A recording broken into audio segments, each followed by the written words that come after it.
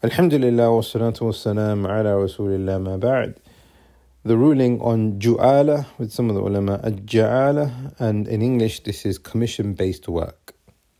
If you are able to fulfill a particular task, you will then receive payment for it. If you are not able to, then you receive nothing. If you're able to paint my wall, I'll give you £100. If you don't do it, then you receive nothing. Now, there is no difference of opinion between the ulama that this is something which is permissible. All the madhabs are agreed. And in actual fact, the dalil for it is found in the Quran, in Surah Yusuf, in two separate incidents. Yusuf's stepbrothers, they come from Sham because there's a drought and there's, economic constraints in Sham. So they've come to Egypt because Egypt is prosperous. So they've entered into Yusuf. Yusuf recognizes them, but they don't recognize him. And he knows that there's a brother, their stepbrother, Benjamin, who's missing. وجاء إخوة يوسف فدخلوا عليه فعرفهم وهم له منكرون. He recognizes them. They don't recognize him. He knows there is one missing. So he asks them, have you got another brother? Have you got another sibling? They say, yeah, we've got a brother from our father, a stepbrother. So he says to them, إِتُونِي بِأَخٍ لَكُمْ مِنْ أَبِيكُمْ. Next time you come, you need to bring your stepbrother. In the next ayah, فَإِن لَمْ تُؤْتُونِ بِهِ فَلَا كَيْلَ لَكُمْ عِنْدِي. If you do not bring him next time, then I will give you nothing. If you are able to fulfill the task, you will receive it. If you don't fulfill the task, you will receive nothing.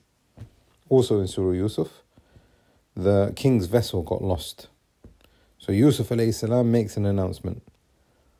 نَفْقِدُ صَوَاعِ الْمَلِكِ. We have lost the vessel of the king. وَلِمَنْ جَاءَ بِهِ حِمْلُ بَعِيرٍ. Anyone who is able to find the king's vessel, we will give them a whole caravan worth of goods. We'll fill up their camel. وَأَنَا بِهِ زَعِيمٌ. I am personally going to make sure that they receive the commission for finding the king's vessel. If you find it, you get the reward. If you don't find it, you get nothing. This is known as ju'ala with the ulama. Now, just like everything else, there are conditions. Condition number one, the actual work that needs to be carried out must be known. If I say to you, come to my house and paint a couple of the rooms, but leave the others, and I'll give you 300 quid. Well, which rooms need painting? What colour do you want them? Do you want the ceilings doing? Do you want the skirting boards doing? So the detail must be clarified as to what actually needs to be done. Second condition, the nature of the work must be halal. So if a person says, go rob that bank, na'udhu billah, I will give you a percentage, or I'll give you a salary for it. The third condition is that it has to be, now this is a difference of opinion between the ulama. Are you allowed to give a percentage, or does it have to be something which is fixed? Now, with the majority of the ulama, they have said that it has to be fixed. All kind of agent work has to be something which is fixed.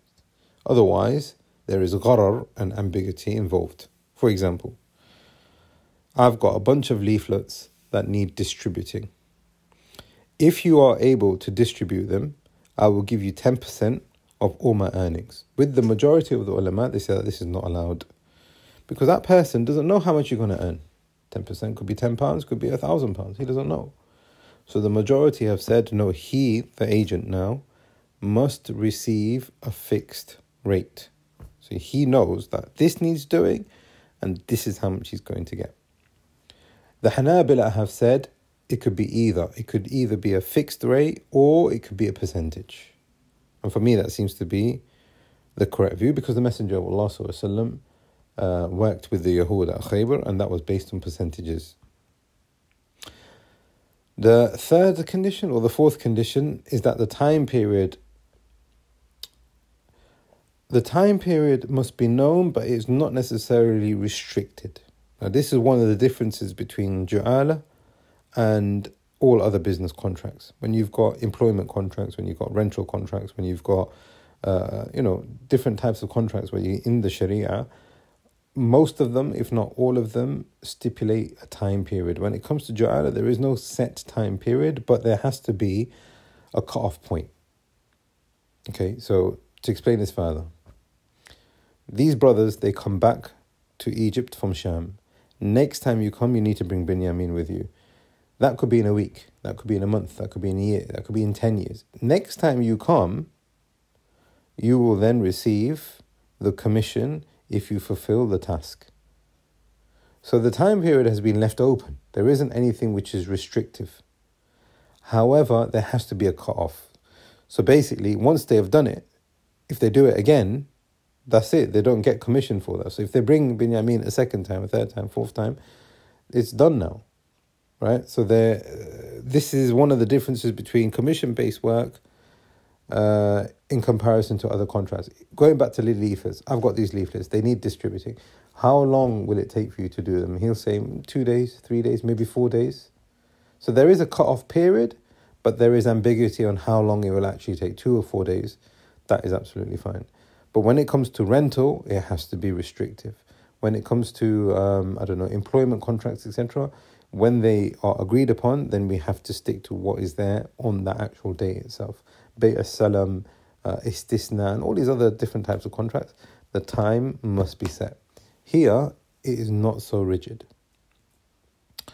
The fourth condition or the fifth condition is that the price must be specified. Now here, when we talk about specification, it's similar to what we just mentioned when it comes to time.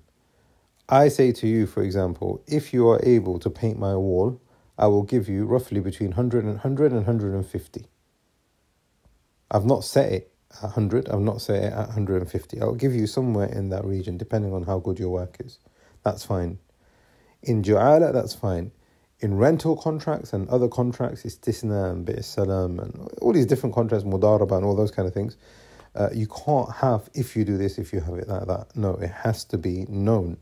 Here in Ju'ala, the price must be specified, but again, not so rigid. Now, the ulama have said, now this is the difference between the majority and the Malikiyya. If the price is unknown, then there is no contract. And it becomes a promise. I say to a child, if you clear up the room, I will buy you a treat. What's the treat? He doesn't know. It could be a nice chocolate muffin, or it could be a toy, it could be whatever it might be. That's now a promise. But if I say, if you clear up the room, I'll take you to the coffee shop and I'll buy you whatever you want.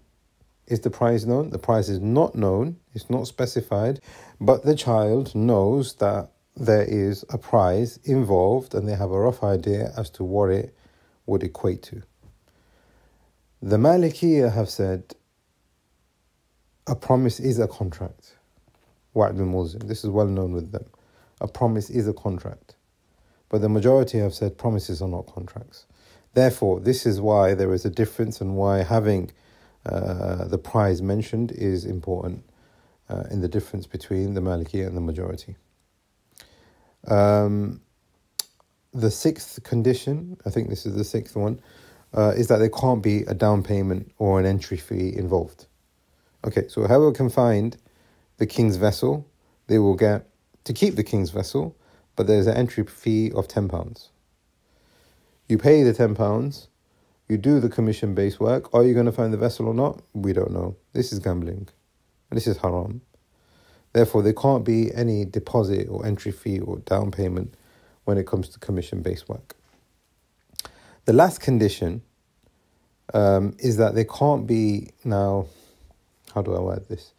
When it comes to normal contracts, if there is an agreement between person A and person B, that contract is binding, legally binding, and is binding with Allah subhanahu wa ta'ala in our Sharia. If I say to you, I want to buy your car, unfortunately this happens a lot, I want to buy your car, I come and inspect it, I give you an offer, we've agreed everything, and I say to you, okay, I'll come back tomorrow, we'll complete everything tomorrow. That is now wajib, and you must fulfill it. And if you don't come back tomorrow, you're sinful. Because this is no longer a promise anymore. You have made an agreement. The only way that you can back down from this, if you ring the person and says, listen, Akhi, I'm very sorry, I don't think I want to buy the car. Is that all right? If he says, yeah, it's okay, don't worry, I'll find someone else, then that's fine. But if he says, no, I want you to buy it, we've made an agreement, I've kept it for you, etc., then it becomes wajib. That's when it comes to normal contracts, when it comes to trade and rental and employment and those kind of things. But when it comes to commission, there's no mandatory mandate upon one another. If you paint the wall, I'll give you 100. If you don't paint the wall, I won't give you anything. So you say, yeah, fair enough, let me give it a go. If I can complete it, I'll complete it, I'll get some money. If I don't, then I'll just walk away from it. He knows that, you know that. The commissioner knows that, and the commissioned knows that. Now, this condition is important because it maintains a level playing field between the commissioner and the commissioned.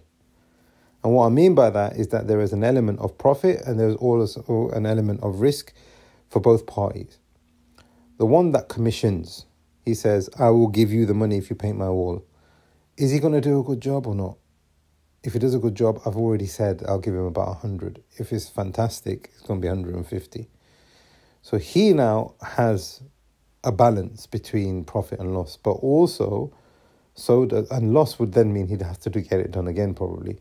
And also for the one that is commissioned, meaning he knows that if he does a good job, he's going to get 150. But he also knows that, you know what, if I'm not feeling well, if I don't show up, if I even do 3/4 of the work, I won't be eligible for the payment. Therefore, this condition here that no one is obligated to complete, it can't be forced on one another when it comes to commission-based work, is a very important condition when it comes to ja'ala. The Malikiyya, going back to what is a promise and a contract, have said no. If you have told him to paint the wall, then he paints the wall. And you've got an agreement with him. Whether he completes it or not, you still need to pay him. Whereas the majority have said, no. This is a promise. Sorry, this is a contract.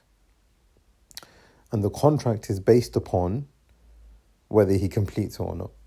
The Maliki is saying, no, he receives some kind of payment even if he doesn't complete the work.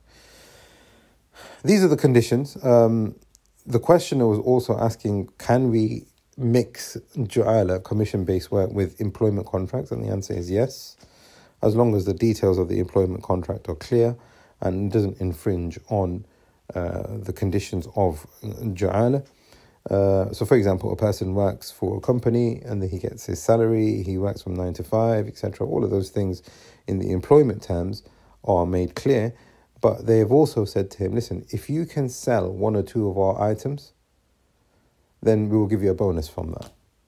We'll give you a percentage on that. Or you will get a fixed increase in your salary. And that, inshallah, is fine. And that is something which is quite common when it comes to retail.